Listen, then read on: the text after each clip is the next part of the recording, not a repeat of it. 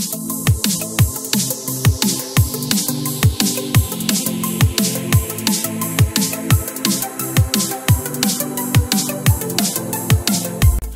beauties, how's everybody doing? Thanks for joining me. Welcome back.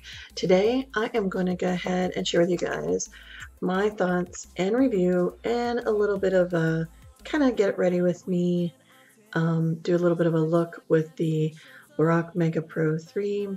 So if you guys would like to hear my thoughts, review, and even some swatches, keep on watching.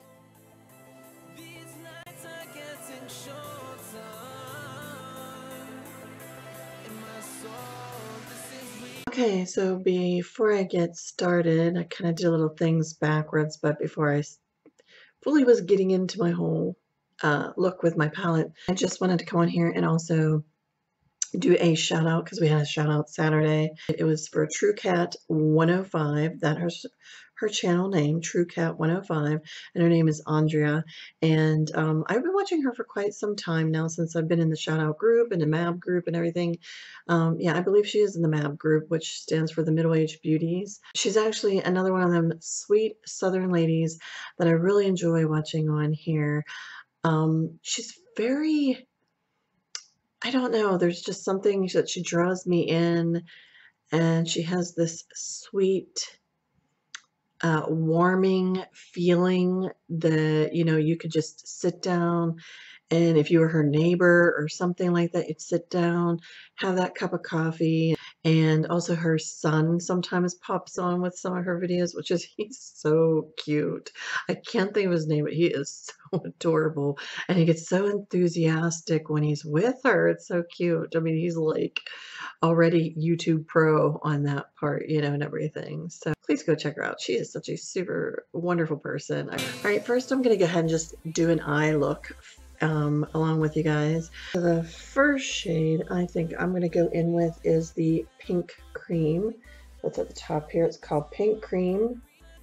And I'm going to go ahead and put that all over on my eyelid and all over on the eyelid itself, and kind of use it. Woo! Woo! I need to be remembering these are pretty pigmented. I'm used to other eyeshadows and I always forget. I'm going to put pink cream all over. After the pink cream, ooh boy, just I feel a little overwhelmed because I was super excited of getting this, and now it's like all of a sudden I feel overwhelmed in what I really want to put on. I'm kind of feeling the color Pecan. That's this one right here, the third one in, Pecan. I'm going to do that one using a blending brush. This one's from my Japanesque, how am I going to say that? Collection. Windshield wiper motion in the crease, kind of and above area is how I'm going to do it. And go the whole way over.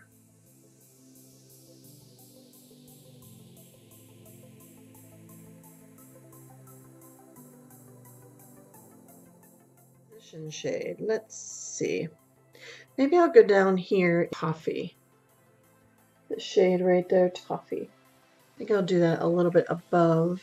I'm going to work that just above a little bit on the outer edges up and through here.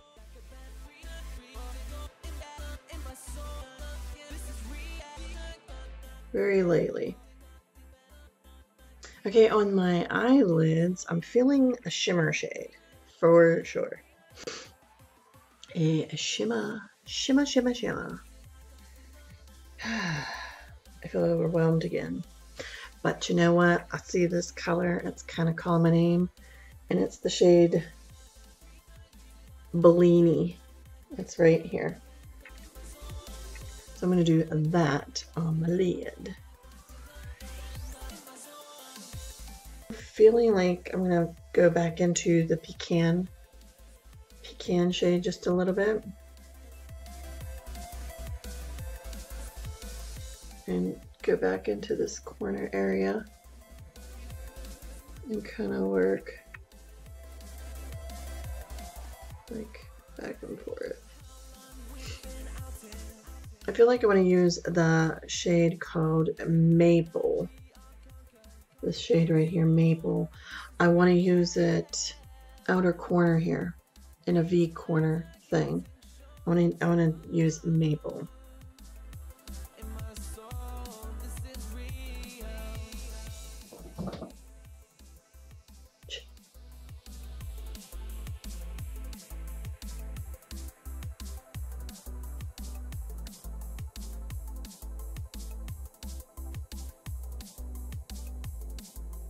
But yeah,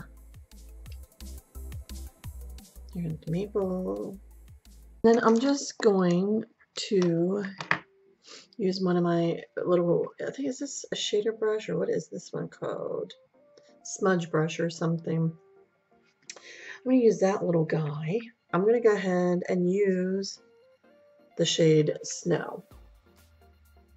That's that pretty frosted shade. I'm going to use that right around the brow bone area.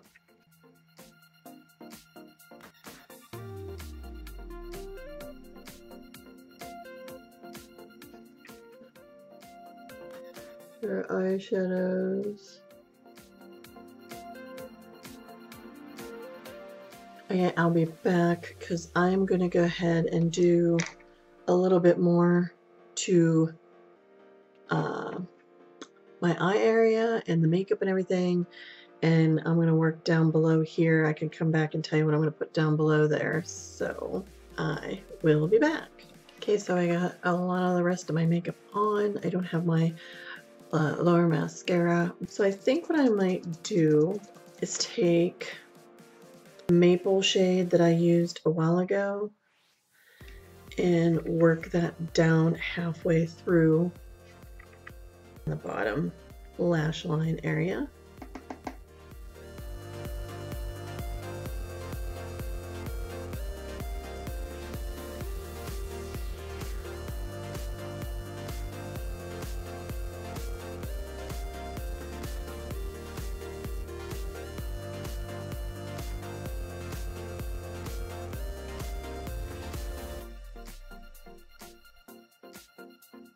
The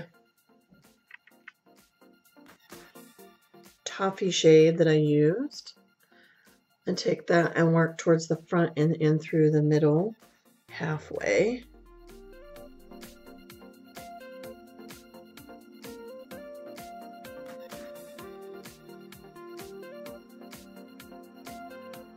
And I think I'm going to take my little pinky finger and dig into the, no, not dig into, but get into the Snow shade and kind of put right here in the inner corner.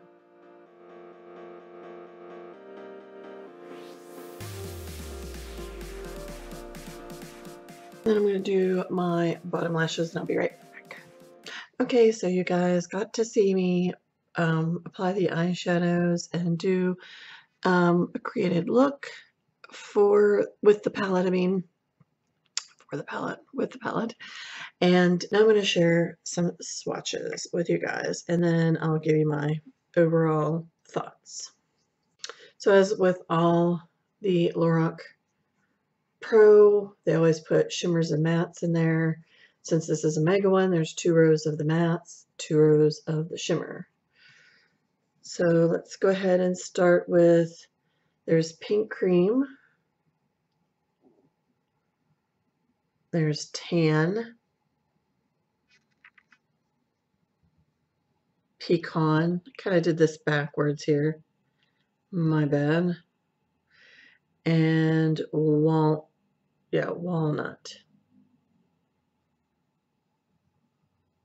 So there's the first 4. That's Pink Cream. I did a little bit backwards. That's Tan. That's Pecan, and then that's Walnut. Kind of did a little backwards, but then we go into Dusty Mauve, Violet Gray,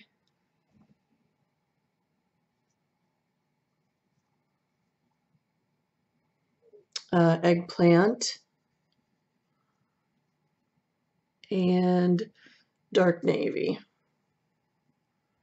There's that row there. Holy cow.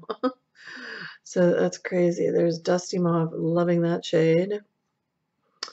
Violet gray, eggplant, and what's this one? Dark navy. Let's go into the second row. We have crepe. I think that's how you're pronouncing it, or we're supposed to pronounce it. Toffee, which I used. Mist. And vintage. So there's crepe, toffee, mist, and vintage. Next four we have hickory, maple, loving maple, bark, I'm sorry, bark, and jet black. That is insane pigmentation there. Okay, so we have hickory, maple, bark, and jet black. Mind you, that's even without primer, because I don't have no primer in my hands. Now we're going to get into the shimmers. There's snow, kava, cider, and Bellini. So we have snow, kava, cider, and Bellini. Okay, the next four we have brown sugar. Brown sugar, how can it taste so good? Sequoia? I'm not even sure how to pronounce that one for sure. Darn, put on the wrong one. Glacier. And a deep fog. Okay, so we have brown sugar, sequoia, maybe that's what it is. Glacier and deep fog. I'm digging that one right here. Mist, is that what? No, glacier, I mean. Oh, beautiful.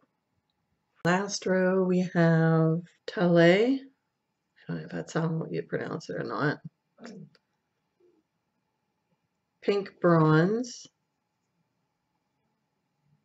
Oh, I did it wrong again. Rust.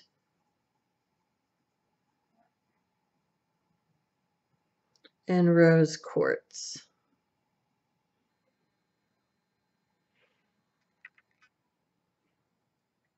Okay, so that's Tale. I don't know if that's how you pronounce it or not, but I'm just guessing.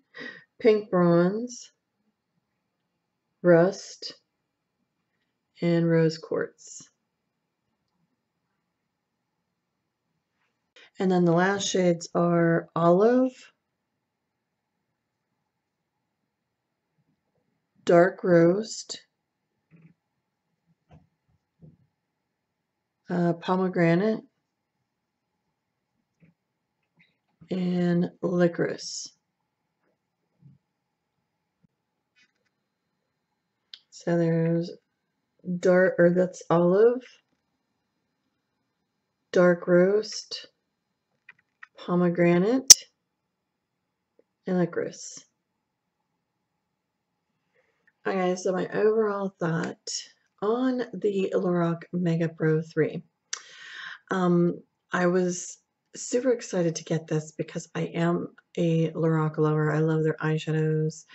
I don't have any of the unzipped ones, but I have a lot of their pro eyeshadows, and I've always really loved them. So they're like a company that I really enjoy their palettes and everything. This here is really pretty. It is white with some rose gold on the whole display of everything. So I like that. It does look kind of a little elegant on that part.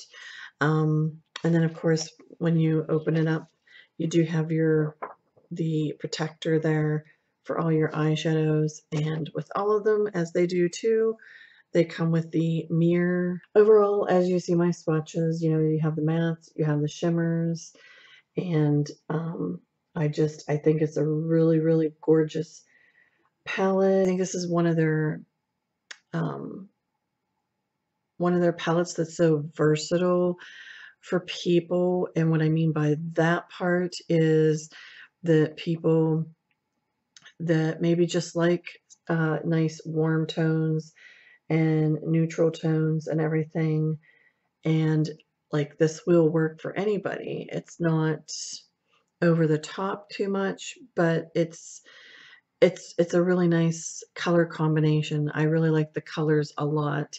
I also feel if you are a somebody that loves to collect palettes or enjoy your palettes, this is definitely, something you probably will want to get. Also, as you see with the swatches, I mean, the pigmentation is there. Totally, totally the pigmentation is there. They blend very nice for me. I've never really had any problems with any of their eyeshadows for my own personal self. So the pigmentation you've seen is just top notch in my opinion. They're gorgeous. A lot of them are buttery and soft. They do, however, kick up a lot of product, but that's not no bothersome for me. I'm not very, picky with it kicking up a lot of product. But just be aware of that if you are somebody that, is wondering, it does kick up a lot of product. The thing that's not so good about the palette, the bad part is that it is white. So it is going to get dirty faster. I totally agree with a lot of other people on that part. I mean, it's gorgeous and elegant. I do like the white and the rose gold. I mean, that is pretty, to me, classy and elegant and for me and everything, but it is going to get dirty pretty quick and fast. I'll put a link down below to Lulu On Beauty. She did a great demonstration in DIY. You got from a craft store or something where you could put a plastic on top and on the back part to kind of protect this whole part, the front and the back. Not the inside. Obviously, the inside's kind of, there's no way getting around that. There's just no way. I mean, maybe if somebody has some other tip, but I don't foresee any other way of, like, you're going to get the inside dirty totally, which you'll see here mine in a minute, but I'll put a link to hers below. I like that idea. I think I'm actually going to do that. I kind of hated to do anything today because I haven't gotten anything, but so far I'm trying to be very careful with not getting anything on it. But inside, I totally do. If you can see right where the mauves and all those shades, you can already see, it's gonna get dirty. There's just no way of getting around that. And then also, you could totally get these colors in other palettes. It's not like something that's unique and different. Let's just, like, it's not unique and different. There is a lot of these colors you could get in other palettes without a doubt, definitely. But I'm a big fan of Lorac and I love these palettes. So if you're like me, you're going to want to add this to your collection. And I probably the other good part I forgot to add in there is if you are somebody that doesn't have many palettes or no palettes at all, or just starting out, this would really be a good one for you to start off with, to have your warm neutral tones. It does retail for $60, which that's what it was last year, because I noticed on my order for last year. I am lucky I did get the first one and I do have the second one. There is some cool tones to work in there with your looks too, but I love it. I love Lorac. They're like one of my favorite brands out there. So that's my thoughts on the Lorac Mega Pro 3 palette. So yeah, guys, I hope you enjoyed, and I tried to do a little different with the whole thing. So yeah, thanks so much for watching. I really appreciate it. If you did like this video, please give it a thumbs up. I would appreciate that very much, and it helped me out a lot. Also, if you're not subscribed to my channel, you can join me each week. Go ahead and click the subscribe button down below, and I'd so love to have you. And as always, beauties, please remember to be yourself, love yourself, and let the real beauty shine through. So until the next time, you take care. I will see you then. Love you. Bye.